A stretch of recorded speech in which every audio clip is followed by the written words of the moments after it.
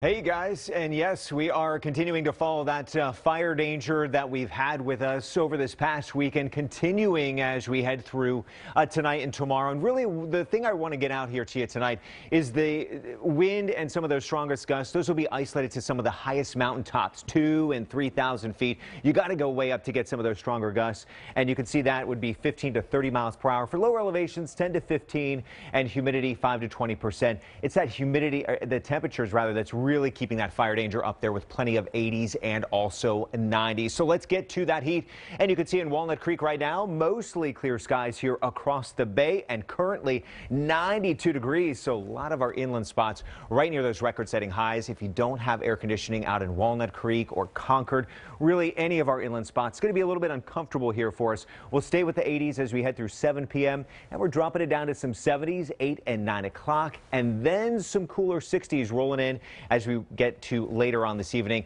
and that's definitely going to help you out. A little bit of that cooler breeze. Now, we're not seeing this heat move anywhere as we head through the next 3 days, and that's from this area of high pressure that's just going to stay put, keeping that heat with us. So no chance of any kind of big cool down, at least for tomorrow. So that's going to start us off pretty good, I think. You know, we'll get a reprieve tomorrow morning, and if you're up early, 7 or 8 o'clock, I think it'll be a nice start for you. Down here in the South Bay, 59, mostly sunny skies. Just a little bit of patchy fog near the coastline in the peninsula. Nothing we can't handle. Right here through the East Bay, 63, San Francisco 56, and the North Bay, I have you at 58. But again, it's going to jump up and fast as we roll through tomorrow. Take a look at my South Bay temperatures, and we are back, yes, to this reality, jumping right ahead to some July-like temperatures.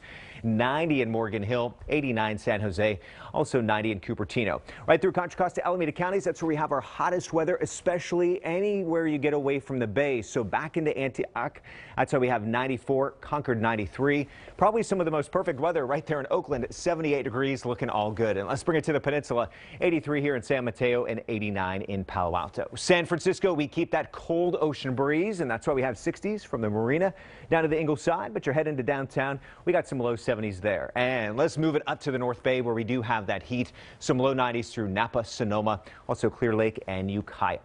Now we are going to get some changes. It's going to be all about this system once it moves in on Saturday. So I see some cooler air with it as we head into Saturday's forecast. And then also with this, some rain and thunderstorms just to the east of us. So we're going to keep a close eye on those thunderstorms. Right now for us, we're not seeing that materialize just yet. But again, something to watch out for. San Francisco's highs stay in the 60s once we hit Wednesday through the rest of the week. And for the inland valleys, we're going down to 80 on Friday. And that's a lot better for us there with that cooler system on Saturday, down to 76. So Raj and Janelle, I think Saturday, that's definitely going to be a lot more enjoyable for us. Again, we'll just keep an eye out for any kind of thunderstorms getting close to us. And tomorrow's going to be hot. It's going to be hot. Okay, maybe have to turn on the AC. Okay, thanks, Thanks, Jeff.